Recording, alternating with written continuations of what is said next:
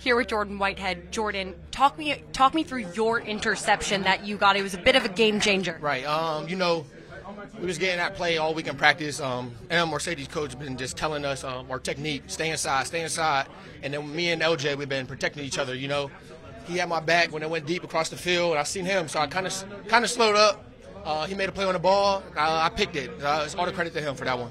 Not just you today, but Lamarcus Joyner had a great game, couple picks for him. What does this say about this secondary? We were young. We're young. Besides, me, DJ, and Sauce, we're new here. So we're just young, learning and everything. We're just meeting more, putting things together, just trying to get on the same page. Steelers threw a little bit of a curveball. They swapped in Kenny Pickett, right, middle of the game, third quarter-ish. How does that change the defensive game plan for you guys? Right. We had no film on Kenny, maybe a little bit of preseason, but rookie, we didn't know what he could really do.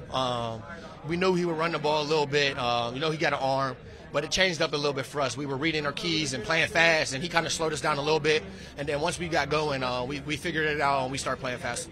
And Tyler Conklin just came by. Hometown boy you are, born and raised here. You went to college here. How many family did you have in attendance, and how special was this for you today? Yeah, about 20 people, family, 10 friends, teachers, everything came. And it's great coming back home. Last night we went to the hotel, and Pitt played last night.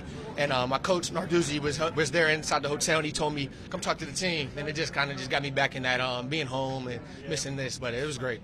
Awesome. Thanks for the time, Jordan. All right, thank you.